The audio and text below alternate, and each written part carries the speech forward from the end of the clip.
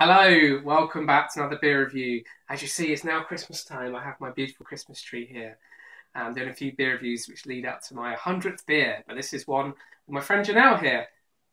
Say hello. Hello. And if you can see her, there's Hattie the dog, who's going to be joining us a beer review as well. So, and Janelle doesn't know what we're going to be reviewing, so I've got mine ready. So for the guest reviews I have, it's always a mixed bag because it's whatever comes to my randomizer. But this time, I should tell you what it's going to be. It's from Spain, first brewed in 1876. Okay. 5.4%.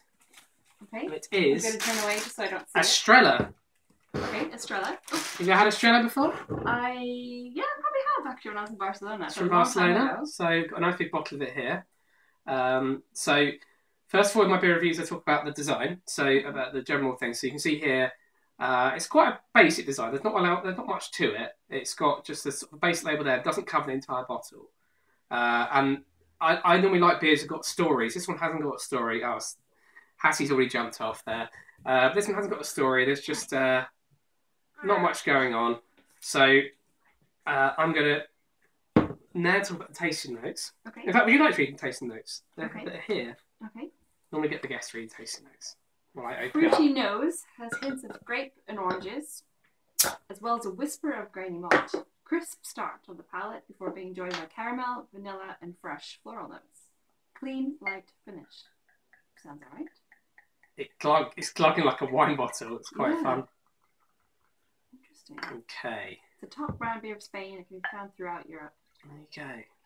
See, I'm not sure I've even had Estrella before. You can find it actually on draft in quite a few places. Yeah, you see it quite often. I don't actually know. So we've obviously got a little bit of a head on that. It's very, it's very, very pale. It looks very much like a lager.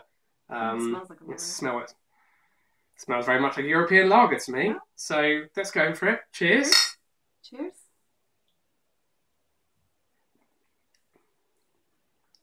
It's very, very light. Not much flavour to it. No, it's super light. It is. Doesn't have much taste, really. I mean, you could be really drinking anything. Yeah, it's okay. I mean, that's a big bottle. It is a big bottle. It's okay. I mean, I would say that it's better than Budweiser, but it's kind of in the Heineken category for me. Yeah, it's nothing special, is it? I mean, forgettable. Spain haven't really gone into the craft beer market yet, not that much. So I was in Madrid last year, and there was like one craft beer bar in Madrid, and it was quite nice. They had lots of foreign beers on, so I don't think Spain are really quite there yet. And it's no surprise this is their best-selling beer. Although it is interesting that their best-selling beer is a Spanish lager versus the other European stuff. Yeah. You see this occasionally in bars here, in sort of on draft, but not that often. Okay. Yeah, I've seen like Budvar and stuff more often. Yeah, but it's not. It's okay. I'll save the calories on something else. Okay, fair enough.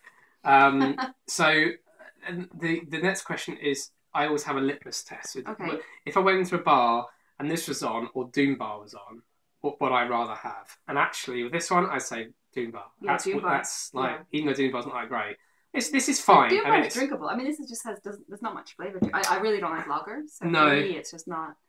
It's not something I would go to. No, it's not. I mean, 4.6%. It's not that exciting. It's got almost no flavour at all to it. So I think we'll leave it there. Do like the video, comment, subscribe. If you do like Estrella, let me know, because I think it's just quite tasteless. Yeah. We'll leave it there, but we're back for another beer review at a later time.